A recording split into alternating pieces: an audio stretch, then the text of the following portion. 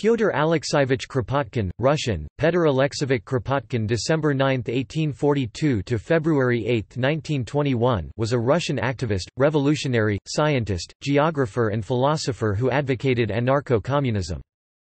Born into an aristocratic land-owning family, he attended a military school and later served as an officer in Siberia, where he participated in several geological expeditions.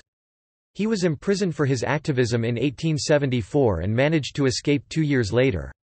He spent the next 41 years in exile in Switzerland, France where he was imprisoned for almost 4 years and in England. He returned to Russia after the Russian Revolution in 1917, but was disappointed by the Bolshevik form of state socialism. Kropotkin was a proponent of a decentralized communist society free from central government and based on voluntary associations of self-governing communities and worker-run enterprises. He wrote many books, pamphlets and articles, the most prominent being The Conquest of Bread and Fields, Factories and Workshops, and his principal scientific offering, Mutual Aid, A Factor of Evolution. He also contributed the article on anarchism to the Encyclopædia Britannica 11th edition and left unfinished a work on anarchist ethical philosophy. Biography. Early life. Kropotkin was born in Moscow, into the second highest level of the Russian aristocracy. His mother was the daughter of a Cossack general.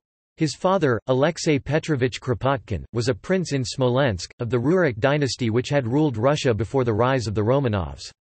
Kropotkin's father owned large tracts of land and nearly 1,200 male serfs in 3 provinces. The influence of Republican teachings. Kropotkin dropped his princely title at age 12, and even rebuked his friends, when they so referred to him. In 1857, at age 14, Kropotkin enrolled in the Corps of Pages at St. Petersburg. Only 150 boys, mostly children of nobility belonging to the court, were educated in this privileged corps, which combined the character of a military school endowed with special rights and of a court institution attached to the imperial household. Kropotkin's memoirs detail the hazing and other abuse of pages for which the corps had become notorious. In Moscow, Kropotkin developed what would become a lifelong interest in the condition of the peasantry. Although his work as a page for Tsar Alexander II made Kropotkin skeptical about the Tsar's liberal reputation, Kropotkin was greatly pleased by the Tsar's decision to emancipate the serfs in 1861. In St. Petersburg, he read widely on his own account, and gave special attention to the works of the French encyclopedists and to French history.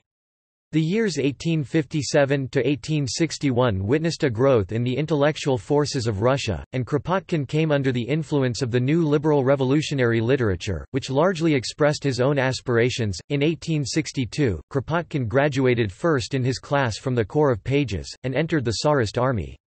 The members of the corps had the prescriptive right to choose the regiment to which they would be attached. Following a desire to be someone useful, Kropotkin chose the difficult route of serving in a Cossack regiment in eastern Siberia. For some time, he was aide-de-camp to the governor of Transbaikalia at Chita. Later he was appointed attaché for Cossack affairs to the governor-general of East Siberia at Irkutsk. Geographical expeditions in Siberia.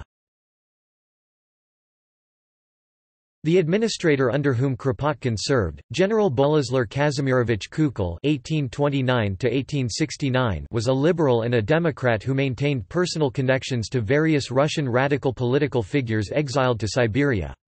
These included the writer M.I. Mikhailov (1826–1865), to whom Kukul sent Kropotkin to warn the exiled intellectual that Moscow police agents were on the scene to examine his ongoing political activities in confinement. As a result of this assignment, Kropotkin made the acquaintance of Mikhailov, who provided the young Tsarist functionary with a copy of a book by the French anarchist Pierre-Joseph Proudhon—Kropotkin's first introduction to anarchist ideas. Kukul was subsequently dismissed from his administrative position and Kropotkin moved from administration to state-sponsored scientific endeavors. In 1864, Kropotkin accepted a position in a geographical survey expedition, crossing North Manchuria from Transbaikalia to the Amur, and soon was attached to another expedition up the Sungari River into the heart of Manchuria. The expeditions yielded valuable geographical results. The impossibility of obtaining any real administrative reforms in Siberia now induced Kropotkin to devote himself almost entirely to scientific exploration, in which he continued to be highly successful. Kropotkin continued his political reading, including works by such prominent liberal thinkers as John Stuart Mill and Alexander Herzen. These readings, along with his experiences among peasants in Siberia, led him to declare himself an anarchist by 1872. In 1867, Kropotkin resigned his commission in the army and returned to St. Petersburg, where he entered the St. Petersburg Imperial University to study mathematics, becoming at the same time secretary to the geography section of the Russian Geographical Society. His departure from a family tradition of military service prompted his father to disinherit him, leaving him a prince with no visible means of support. In 1871, Kropotkin explored the glacial deposits of Finland and Sweden for the Society. In 1873, he published an important contribution to science, a map and paper in which he showed that the existing maps entirely misrepresented the physical features of Asia. The main structural lines were in fact from southwest to northeast, not from north to south or from east to west as had been previously supposed. During this work, he was offered the secretaryship of the Society, but he had decided that it was his duty not to work at fresh discoveries but to aid in diffusing existing knowledge among the people at large. Accordingly, he refused the offer and returned to St. Petersburg, where he joined the Revolutionary Party. Activism in Switzerland and France. Kropotkin visited Switzerland in 1872 and became a member of the International Workingmen's Association (IWA) at Geneva. However, he found that he did not like IWA's style of socialism. Instead, he studied the program of the more radical Jura Federation at Neuchâtel and spent time in the company of the leading members, and adopted the creed of anarchism. Activism in Russia and arrest. On returning to Russia, Kropotkin's friend Dmitry Clements introduced him to the Circle of Tchaikovsky, a socialist, populist group created in 1872. Kropotkin worked to spread revolutionary propaganda among peasants and workers, and acted as a bridge between the circle and the aristocracy. Throughout this period, Kropotkin maintained his position within the Geographical Society in order to provide cover for his activities. In 1872, Kropotkin was arrested and imprisoned in the Peter and Paul fortress for subversive political activity, as a result of his work with the Circle of Tchaikovsky. Because of his aristocratic background, he received special privileges in prison, such as permission to continue his geographical work in his cell. He delivered his report on the subject of the Ice Age in 1876, where he argued that it had taken place in not as distant a past as originally thought. Escape and exile. In 1876, just before his trial, Kropotkin was moved to a low-security prison in St. Petersburg, from which he escaped with the help of his friends. On the night of the escape, Kropotkin and his friends celebrated by dining in one of the finest restaurants in St. Petersburg, assuming correctly that the police would not think to look for them there. After this, he boarded a boat, and headed to England. After a short stay there, he moved to Switzerland where he joined the Jura Federation. In 1877, he moved to Paris, where he helped start the socialist movement. In 1878, he returned to Switzerland where he edited the Jura Federation's revolutionary newspaper La Revolte, and published various revolutionary pamphlets. In 1881, shortly after the assassination of Tsar Alexander II, he was expelled from Switzerland. After a short stay at Thonon, Savoy, he stayed in London for nearly a year. He attended the Anarchist Congress in London from July 14, 1881. Other delegates included Marie Lecomte, Errico Malatesta, Saverio Merlino, Louise Michel, Nicolas Tchaikovsky and Émile Gautier. While respecting complete autonomy of local groups, the Congress defined propaganda actions that all could follow and agreed that propaganda by the deed was the path to social revolution. The Radical of July 23, 1881 reported that the Congress met on July 18 at the Cleveland Hall, Fitzroy Square, with speeches by Marie Lecomte, the transatlantic agitator, Louise Michel, and Kropotkin. Later Lecompte and Kropotkin gave talks to the Homerton Social Democratic Club and to the Stratford Radical and Dialectical Club. Kropotkin returned to Thonon in late 1882.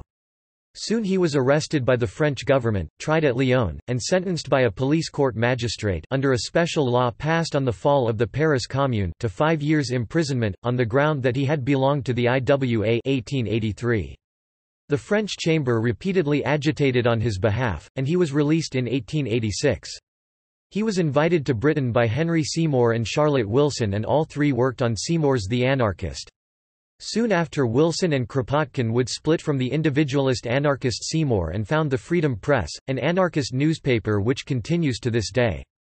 Kropotkin was a regular contributor while Wilson was integral to the administrative and financial running of the paper until she resigned its editorship in 1895.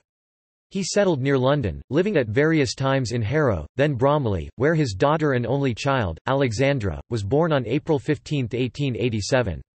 He also lived for a number of years in Brighton. While living in London, Kropotkin became friends with a number of prominent English-speaking socialists, including William Morris and George Bernard Shaw. Return to Russia.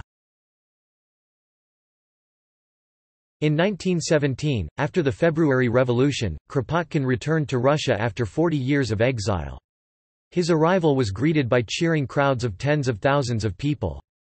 He was offered the Ministry of Education in the Provisional Government, which he promptly refused, feeling that working with them would be a violation of his anarchist principles. His enthusiasm for the changes occurring in the Russian Empire expanded when Bolsheviks seized power in the October Revolution. He had this to say about the October Revolution. During all the activities of the present revolutionary political parties, we must never forget that the October movement of the proletariat, which ended in a revolution, has proved to everybody that a social revolution is within the bounds of possibility. And this struggle, which takes place worldwide, has to be supported by all means, all the rest is secondary. The party of the Bolsheviks was right to adopt the old, purely proletarian name of Communist Party. Even if it does not achieve everything that it would like to, it will nevertheless enlighten the path of the civilized countries for at least a century. Its ideas will slowly be adopted by the peoples in the same way as in the 19th century the world adopted the ideas of the Great French Revolution. That is the colossal achievement of the October Revolution.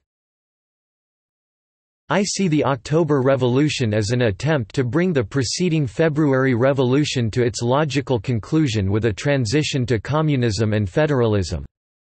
Even though he led a life on the margins of the revolutionary upheaval, Kropotkin became increasingly critical of the methods of the Bolshevik dictatorship, and went on to express these feelings in writing. Unhappily, this effort has been made in Russia under a strongly centralized party dictatorship.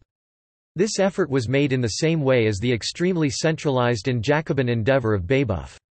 I owe it to you to say frankly that, according to my view, this effort to build a communist republic on the basis of a strongly centralized state communism under the iron law of party dictatorship is bound to end in failure. We are learning to know in Russia how not to introduce communism, even with a people tired of the old regime and opposing no active resistance to the experiments of the new rulers. Death. Kropotkin died of pneumonia on February 8, 1921, in the city of Dmitrov, and was buried at the Novodevichy Cemetery in Moscow. Thousands of people marched in his funeral procession, including, with Vladimir Lenin's approval, anarchists carrying banners with anti-Bolshevik slogans. The occasion, the last public demonstration of anarchists in Soviet Russia, saw engaged speeches by Emma Goldman and Aaron Baron. In some versions of Peter Kropotkin's Conquest of Bread, the mini-biography states that this would be the last time that Kropotkin's supporters would be allowed to freely rally in public. In 1957 the Dvorets-Sovetov station of the Moscow Metro was renamed Kropotkinskaya in his honor. Philosophy. Critique of capitalism. Kropotkin pointed out what he considered to be the fallacies of the economic systems of feudalism and capitalism. He believed they create poverty and artificial scarcity while promoting privilege. Instead, he proposed a more decentralized economic system based on mutual aid, mutual support, and voluntary cooperation, asserting that the tendencies for this kind of organization already exist, both in evolution and in human society. He disagreed with the Marxian critique of capitalism, including the labor theory of value, believing there was no necessary link between work performed and the prices of commodities. His attacks on the institution of wage labor were based more on the power employers exerted over employees, which he claimed was made possible by the state protecting private ownership of productive resources, than the extraction of surplus value from their labor. Cooperation and competition. In 1902, Kropotkin published his book Mutual Aid, A Factor of Evolution, which provided an alternative view of animal and human survival, beyond the claims of interpersonal competition and natural hierarchy proffered at the time by some social Darwinists, such as Francis Galton. He argued that it was an evolutionary emphasis on cooperation instead of competition in the Darwinian sense that made for the success of species, including the human. Kropotkin explored the widespread use of cooperation as a survival mechanism in human societies, through their many stages, and among animals. He used many real-life examples in an attempt to show that the main factor in facilitating evolution is cooperation between individuals in free associated societies and groups, without central control, authority, or compulsion. He did so in order to counteract the concept of fierce competition as the core of evolution, which concept provided a rationalization for the dominant political, economic, and social theories of the time and for the prevalent interpretations of Darwinism. In the last chapter, he wrote, "In the animal world we have seen that the vast majority of species live in societies, and that they find in association the best arms for the struggle for life, understood, of course, in its wide Darwinian sense, not as a struggle for the sheer means of existence, but as a struggle against all natural conditions unfavorable to the species.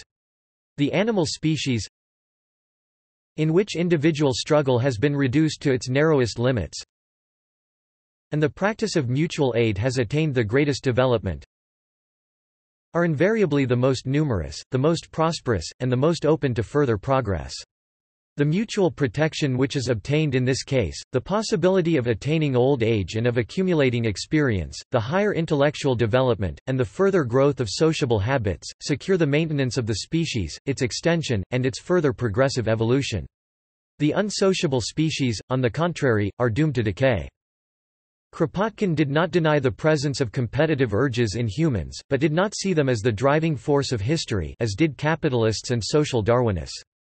He believed that seeking out conflict proved to be socially beneficial only in attempts to destroy unjust, authoritarian institutions such as the state or the church, which he saw as stifling human creativity and freedom and impeding human instinctual drive towards sociality and cooperation. Kropotkin's observations of cooperative tendencies in indigenous peoples, pre-feudal, feudal, and those remaining in modern societies, led him to conclude that not all human societies were based on competition, such as those of industrialized Europe, and that many societies exhibited cooperation among individuals and groups as the norm. He also concluded that most pre-industrial and pre-authoritarian societies, where he claimed that leadership, central government and class did not exist, actively defend against the accumulation of private property by, for example, equally distributing within the community a person's possessions when he died, or by not allowing a gift to be sold, bartered or used to create wealth. See gift economy. Mutual aid. In his 1892 book The Conquest of Bread, Kropotkin proposed a system of economics based on mutual exchanges made in a system of voluntary cooperation.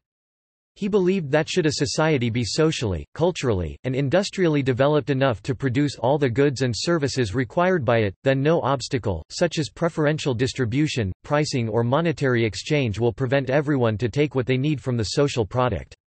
He supported the eventual abolition of money or tokens of exchange for goods and services. Kropotkin believed that Bakunin's collectivist economic model was simply a wage system by a different name, and that such a system would breed the same type of centralization and inequality as a capitalist wage system.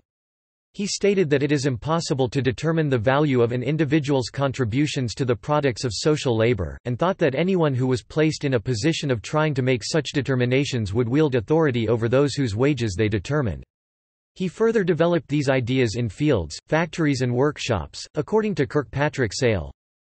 With mutual aid especially, and later with fields, factories, and workshops, Kropotkin was able to move away from the absurdist limitations of individual anarchism and no-laws anarchism that had flourished during this period and provide instead a vision of communal anarchism, following the models of independent cooperative communities he discovered while developing his theory of mutual aid. It was an anarchism that opposed centralized government and state-level laws as traditional anarchism did, but understood that at a certain small scale, communities and communes and co-ops could flourish and provide humans with a rich material life and wide areas of liberty without centralized control. Self-sufficiency. Kropotkin's focus on local production led to his view that a country should strive for self-sufficiency, manufacture its own goods and grow its own food, lessening dependence on imports. To these ends he advocated irrigation and greenhouses to boost local food production ability. Works. Books. In Russian and French Prisons, London, Ward and Downey, 1887. Anarchist Archives e-text.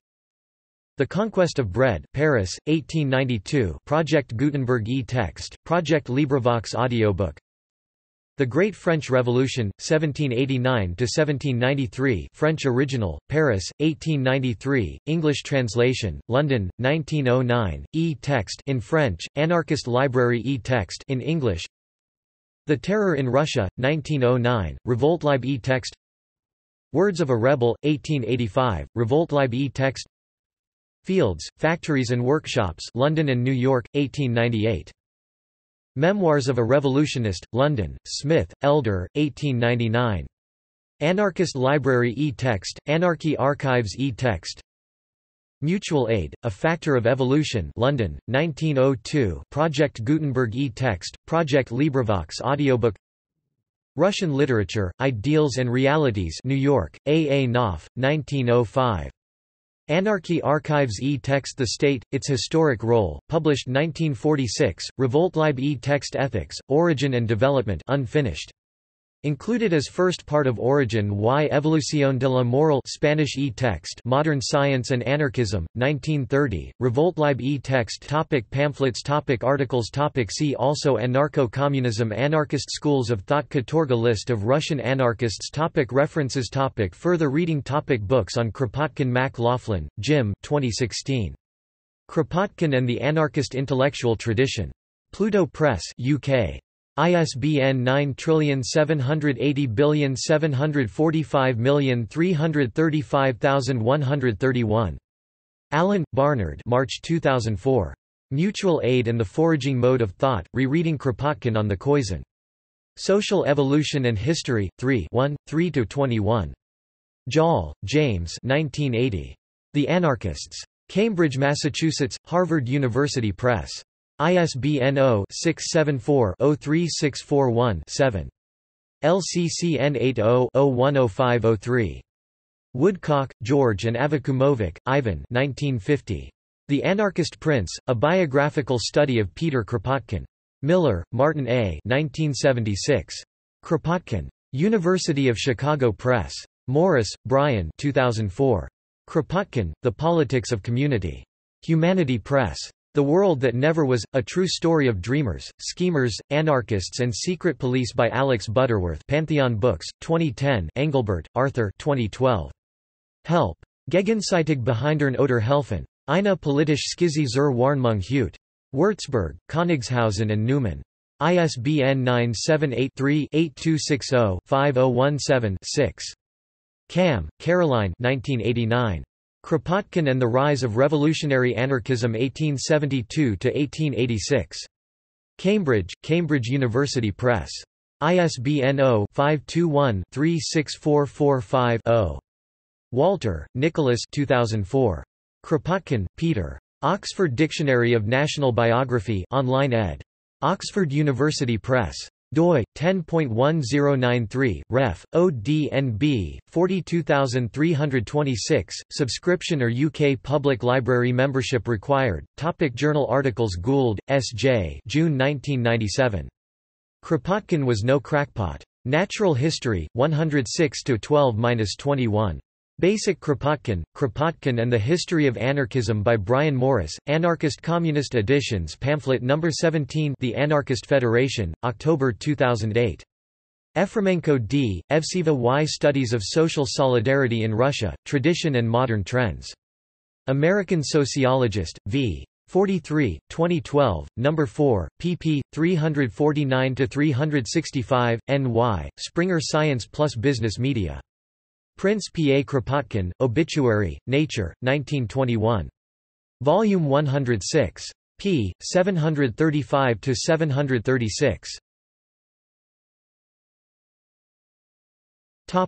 External links.